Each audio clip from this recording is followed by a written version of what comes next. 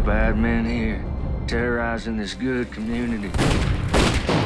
I have taken a stand and have paid a price for it. See you on the other side, Reverend. If any of y'all see the Reverend McCord, tell him his brother's looking for him. The US Marshal. It could be that you might not buy the fact that his brother's death was accidental. I want you to persuade him that it's time for him to leave this town forever.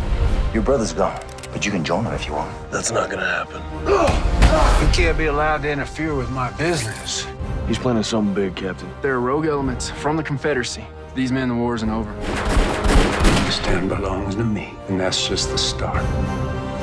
It's time we take a stand.